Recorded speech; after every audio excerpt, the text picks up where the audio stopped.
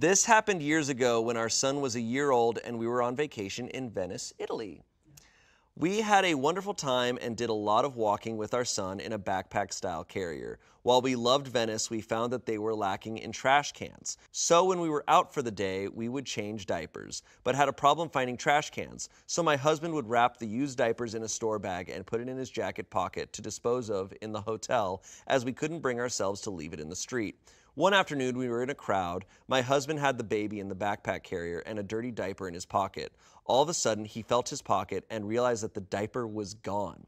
When I looked and saw that someone had sliced his jacket and stolen his carefully wrapped present. Other than being pissed off that someone had used a razor so close to our son's leg, we got a giggle thinking of them unwrapping the gift and finding a smelly diaper. Man, that's awesome. Yeah.